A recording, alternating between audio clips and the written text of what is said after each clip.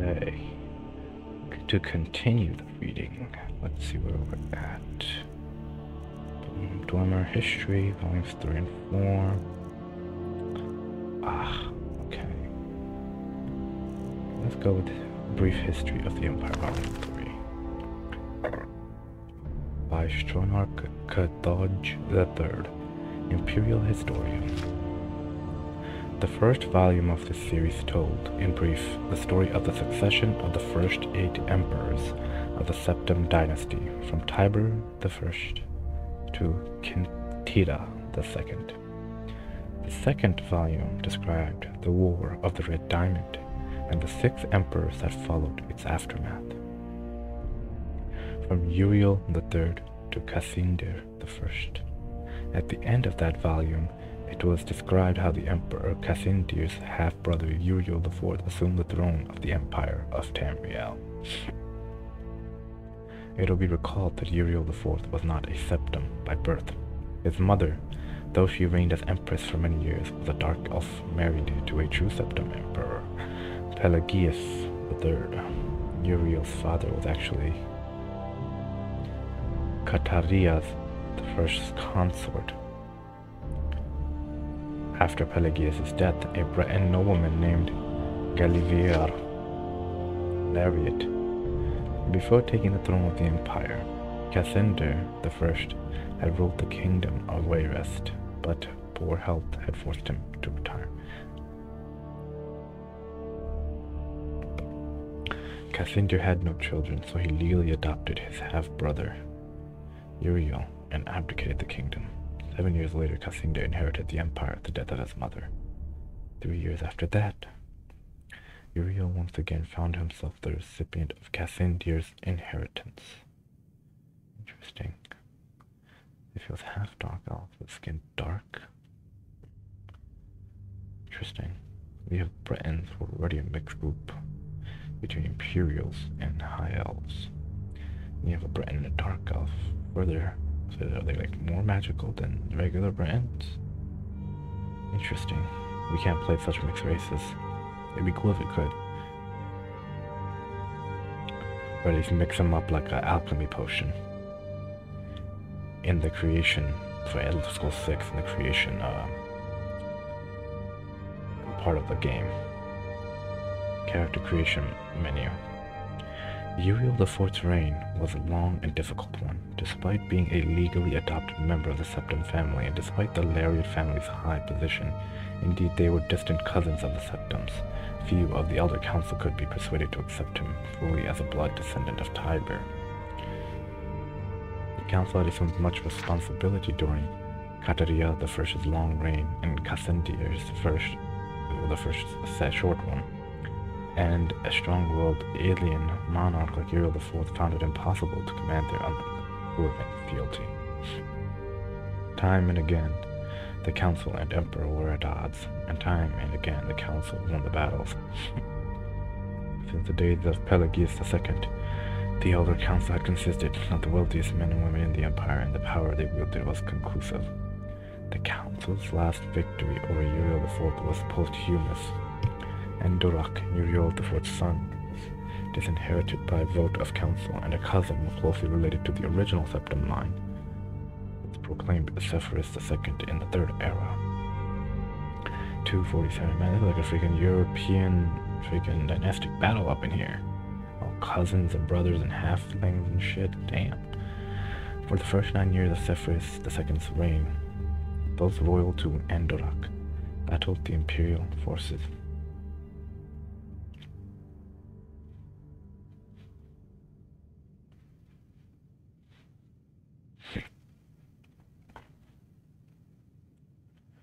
In an act that the sage Parentine called Tiber Septim's heart beating no more, the council granted Endorak the High Rock Kingdom of Shornhelm to end the war, and Endorak's descendants still rule there. By and large, Zephyrus II had foes that demanded more of his attention than Endorak. Out of a Cimmerian nightmare, in the words of Eddington, a man who called himself the Camoran Usurper led an army of Daedra and undead warriors on a rampage through Valenwood, conquering kingdom after kingdom.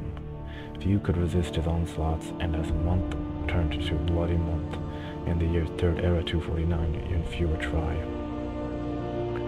A couple years after. 2 years. Sephiroth II sent more and more mercenaries into Hammerfell to stop the usurpers' northward march, but they were bribed or slaughtered and raised as undead. The story of the Cameron usurper deserves a book of its own. I recommended the reader find Pallox Iltris, The Fall of the Usurper, for more detail. In short, however, the destruction of the forces of the usurper had little to do with the efforts of the Emperor. And although was a great regional victory and an increase in hostility towards a seemingly efficacious empire, Uriel IV, a lot of Uriels, Sephiroth II's son and successor, swiveled opinion back toward the latent power of the empire.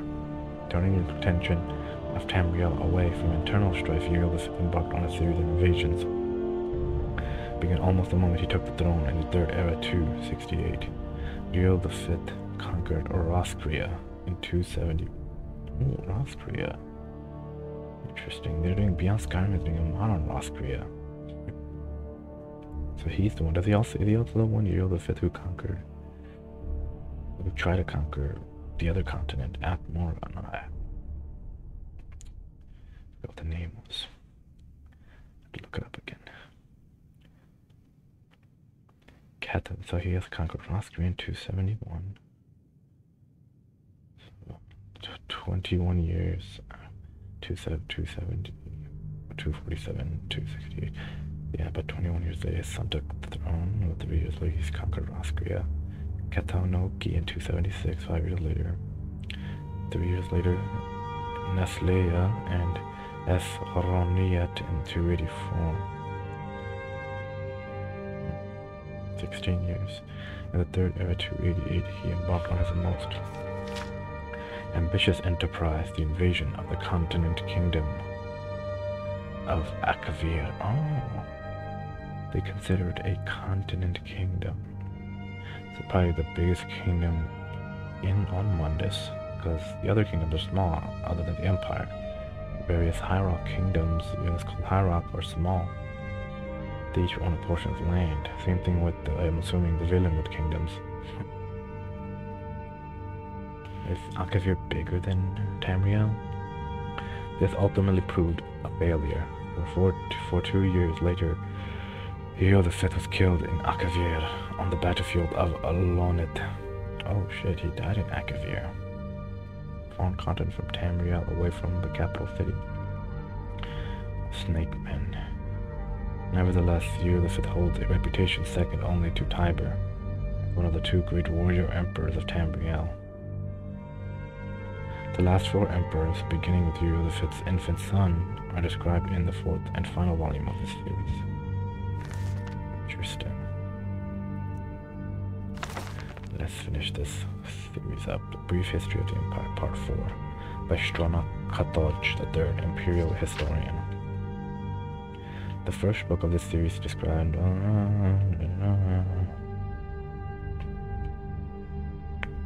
Uriel VI was but 5 years old. In fact, Uriel VI was born only shortly before his father left for Akavir. Uriel V's only other progeny by a morganatic alliance were the twins Morihata and Eloisha, who had been born a month after Uriel V left. Uriel VI was crowned in the 290th year of the Third Era. The imperial consort Thonica, as the boy's mother, was given a restricted regency until Uriel VI reached his maturity. The Elder Council retained the real power as they had ever since the days of Kataria I. The Council so enjoyed its unlimited and unrestricted freedom to promulgate laws and generate profits that Uriel VI was not given full license to rule until 307, when he was already 22 years old. He had been slowly assuming positions of responsibility for years, but both the council and his mother, who enjoyed even her limited regency, were loath to hand over the reins. Dang, even his own mom. By the time he came to the throne, the mechanisms of government gave him little power, except for that of the imperial veto. This power, however, almost sounds a little bit like the Japanese situation. This power, however, he regularly and vigorously exercised. By 313, Uriel VI could boast with conviction that he truly did rule Tamriel. He utilized defunct spy networks and guard units to bully and coerce the difficult members of the Elder Council. His half-sister Morihata was, not surprisingly, his staunchest ally, especially after her marriage to Baron, whose fake bursting of Winterhold brought her considerable wealth and influence. As the sage Ugarij said, Uriel V conquered Esroniet, but Uriel VI conquered the Elder Council. When Uriel VI fell off a horse and could not be resuscitated by the finest imperial healers, his beloved sister Morihata took up the imperial tiara. At 25 years of age, she had been described by admittedly self-serving diplomats as the most beautiful creature in all of Tamriel. She was certainly well-learned, vivacious, athletic, and a well-practiced politician. She brought the Archmagister of Skyrim to the imperial city and created the second imperial battle mage since the days of Tiber Septim. Morihata finished the job her brother had begun and made the imperial province a true government under the empress and later the emperor. Outside the imperial province, however, the empire had been slowly disintegrating. Open revolutions and civil wars had raged unchallenged since the days of her grandfather Sephiroth II.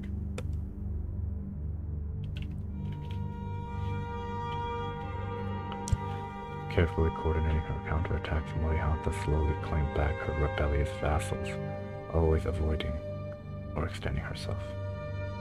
Though Morihata's military campaigns were remarkably successful, her deliberate pace often frustrated the council.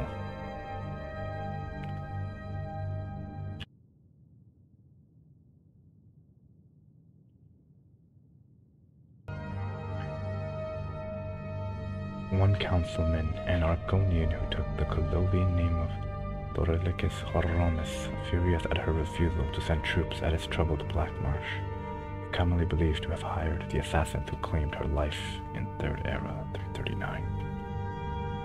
Horomus was summarily tried and executed, though he protested his innocence to the last.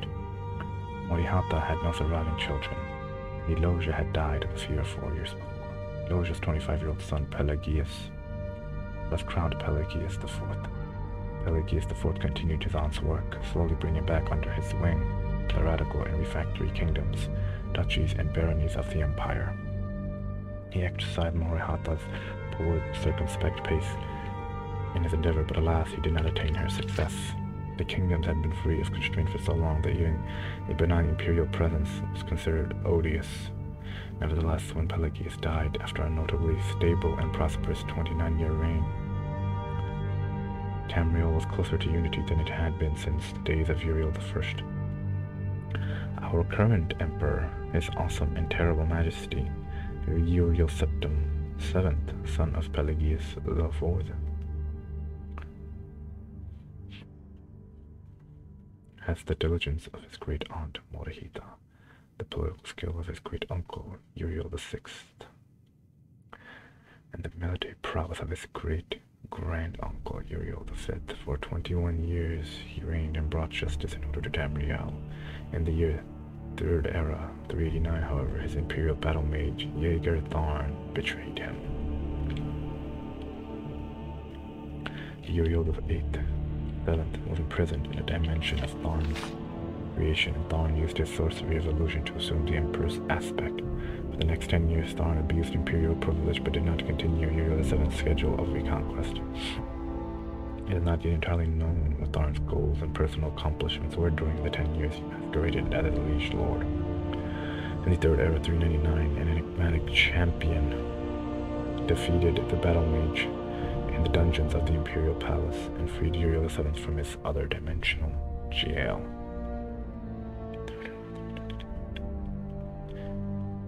Since his emancipation, Uriel Septim VII has worked diligently to renew the battles that would reunite Tamriel. Tharn's interference broke the momentum, it is true, but the years since then have proven that there is hope of the golden age of type perceptions ruling, glorifying Tamriel once again. Oh, that's it. So this ends at this period. It's an old history book.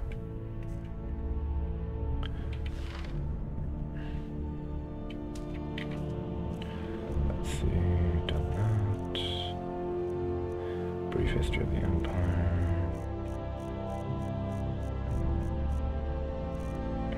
Keep it together. Give me a second. I want to keep those books together.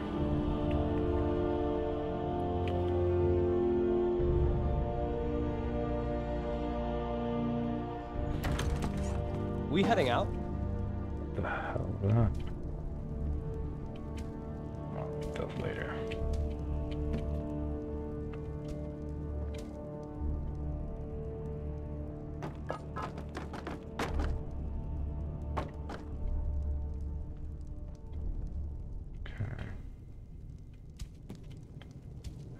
Just go flying.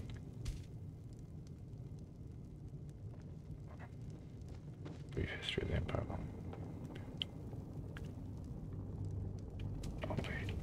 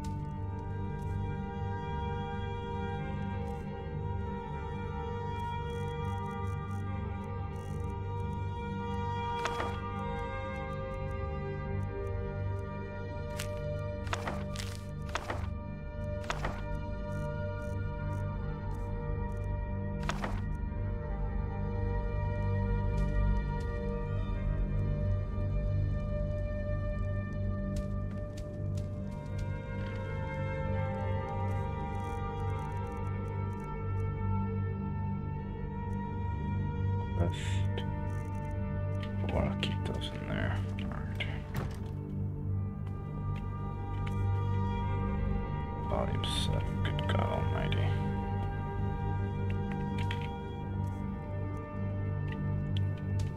What's it here? Why the hell do I have a helmet on?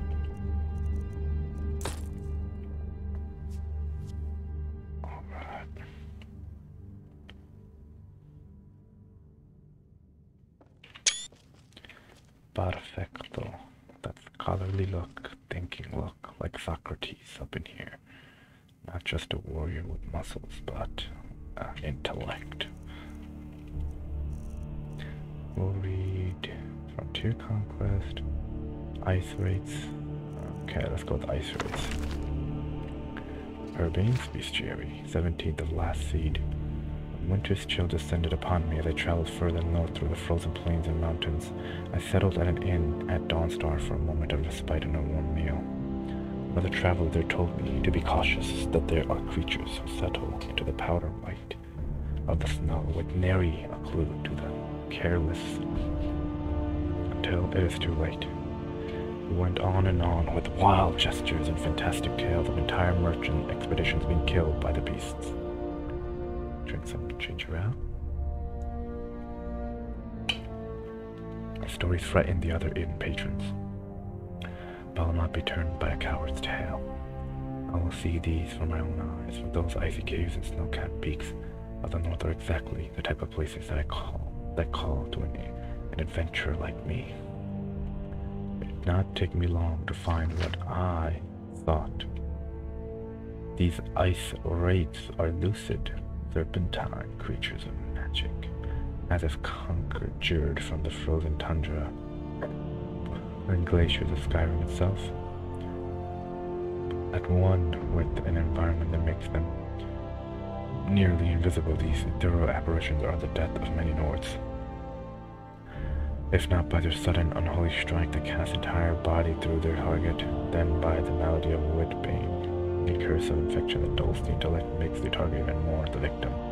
As deadly as they are, Ice Wraiths are simple-minded in their determination, and combat is a straightforward affair, and brute force and a sharp blade are enough to fell these savage creatures.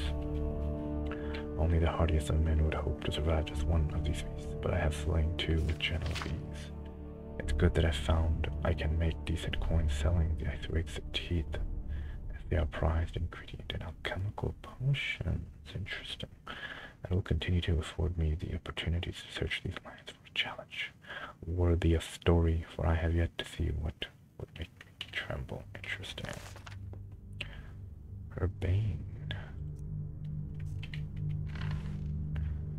Okay, I'll call it an end here, put this over in my bookshelf.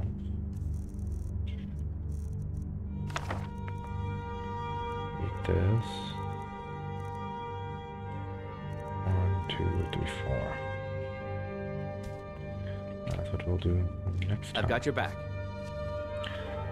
Sit. Let's save.